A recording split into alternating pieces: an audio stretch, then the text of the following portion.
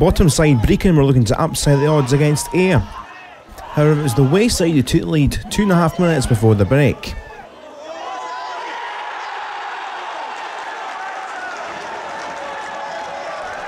The ball on the right found Robbie Crawford's head, and it fell kindly for Jamie Adams to loop the ball into the back of the net. So it was 1-0 at the break, but 74 seconds after half time, Brechin equalised from a corner through Isaac Layne's terrific effort.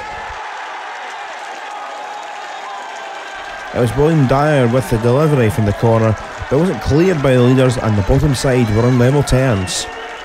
In a game which had some good chances, the Honestmen nearly retook the lead. Ross Docherty smashed the woodwork.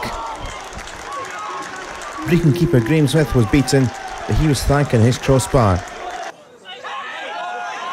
The home side were not playing like a team on 11 points, and Isaac Layne was almost in again, but for Greg Fleming to stop in the Ayr goal. The scramble eventually would end with the ball going skywards. An entertaining contest, and with Dunfermline drawing, the visitors left Glebe Park still on top of League One.